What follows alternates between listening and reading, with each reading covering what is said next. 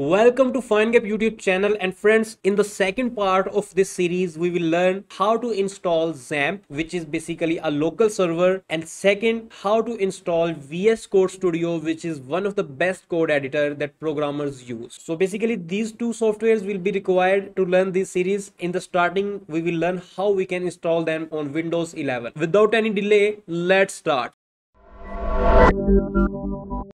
Friends, first of all, here I have opened my browser and I will search for XAMPP download for Windows 11. Press enter. Google is showing me the download link in the first place. I will click on this. Make sure to download this from Apache Friends official website. Here if you see, it is giving me different options to download XAMPP. XAMPP for Windows, for Linux, and for Apple operating system as well. We have to download this for Windows, and I am going to select the latest version of PHP, which is 8.2.4. I will just click on this download 64-bit. When you will click on this, it will move you toward this page, and after a few seconds your download will automatically be start. Here it is asking me that where I want to save this .exe file. I have already saved this file, that's why I'm going to cancel this process. Here in my folder you can see that I have XAMPP.exe file. I will double click on this, press yes, and it will show you this window. Here you can see that it is showing you a warning message. Don't worry about this message, just press OK, and from here click on next button. From here you can unselect any of the program if you want to skip any of one, but I recommend you to don't make any changes in this and press next button. And here it is asking where you want to install your XAMPP. I means location in your PC. So I just want to install it in C folder, in C drive, with a folder XAMPP. Just press next, and from here you can select language. I will select English, press next, and here it is asking that setup is now ready to begin installing XAMPP on your computer. Just press next and it will automatically start installing XAMPP on your computer. So the download process is completed. Now you have to click on this finish button and it will show you this control panel. Here it is showing you different options, but you don't need to worry about them. We just need two of them. First of all, Apache server.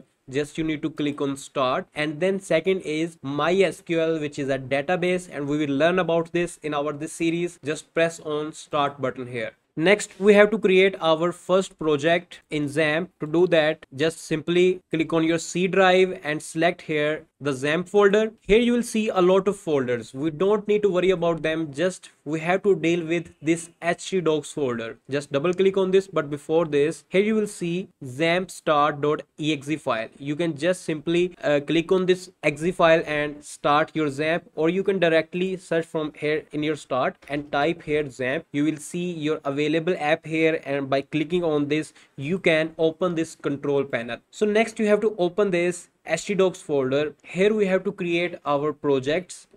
So let's just create our first project. I will click on new folder here and I will type here learn-php. In this folder I will create my first PHP file. Here right click on this, select the text document, and I'm going to name this first.php. press enter, and it is asking you that if you will change the extension of your file, maybe it is not usable, but you just need to press yes, because PHP file can be opened using a server. Next, open your browser and type here localhost / and if you type here dashboard, press enter. This is the dashboard of our XAMPP. By clicking on this PHP MyAdmin section, you can click on this, and here it will show you the PHP MyAdmin. Basically this is an admin panel to manage our database. All the databases that you will create will show you at these positions, and you can click on any of the database and click as many tables as you want inside your database. The next part is we have to install a code editor. Here you can see that I have opened my browser and I will type here VS Code Studio download. You will see this first link, just click on this. So this code editor is developed by Microsoft. We personally use this in our office, and I recommend you to use VS Code Studio for your coding purpose. It is the best code editor, one of the best code editor, and it also provides a lot of extensions that will make your work more easy. So I recommend you to download it from their official website. Here you can see the name of your website, visualstudio.com, and you can directly type this link, or you can open by searching as I do. Here you can see that it is giving me these links. Windows 11, because I want to download this for my Windows 11. Just that's why I will click on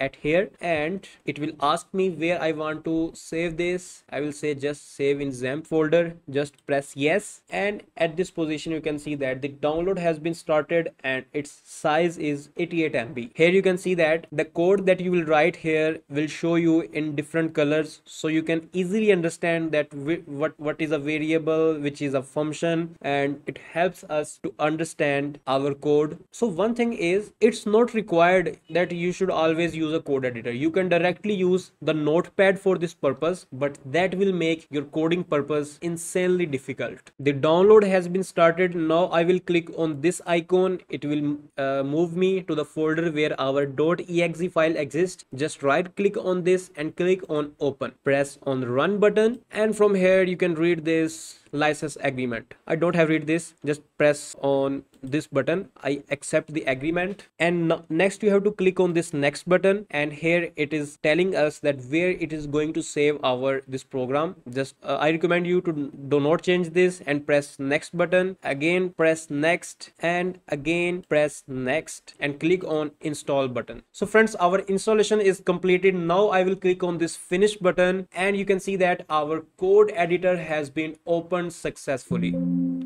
We will use it, but before this, let me run our first PHP program in our server. So as you know, we have created a folder in our htdocs, and the folder name is learn PHP. Now you have to open your browser and type here for localhost and your folder name learn PHP, that the folder that you created in your htdocs folder. Here you can see that we have created this folder. Make sure to type it as it is. So it is showing me that we have one file named first.php. If I click on this, it is showing me empty page because we don't have write any code in our that PHP file. So let's just open our code editor and click open folder, and it will asking you that where our folder exists, and we know that our folder is exist in C drive, in XAMPP, htdocs, and this is the learn.php. Just single click on this and press select folder.